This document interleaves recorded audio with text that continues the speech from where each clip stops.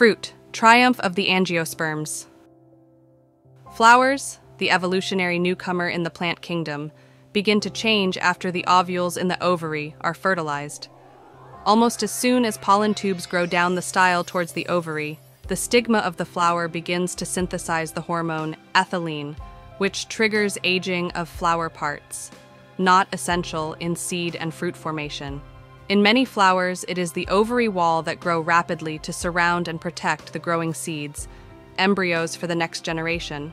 In other flowers, it is mostly the receptacle that grows to surround the seeds. Other flowers provide no fleshy part around the seeds. Ovary walls that develop into walls of the fruit include 3 layers collectively called the pericarp. The skin of the fruit is the exocarp, the fleshy middle is the mesocarp, and the inner layer with the seeds is the endocarp. Botanists classify fruit according to 1. Whether they are fleshy or dry, and 2. How they develop from flower parts. The layers of the pericarp in dry fruit are often fused into one layer.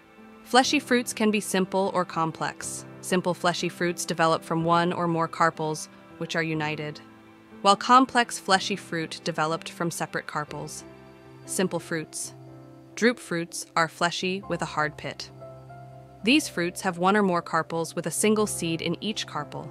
Berry fruits are fleshy and have one or more carpels with many seeds in each carpel. And poma fruits can develop from the ovaries, but mostly from the receptacles.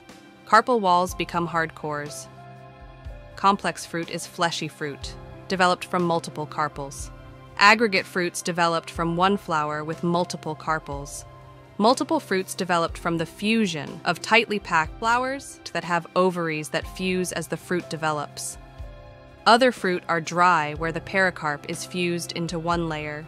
Dehiscent fruit split along seams and release seeds when they mature.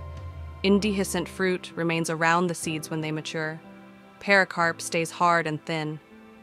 So even though we have common names for some of the fruits in this learning activity, such as calling squash, tomatoes, beans, and pea pods vegetables, while calling acorns and pecans nuts, they are all anatomically fruit of the plant. Enjoy and eat a variety of fruits. They're good for you.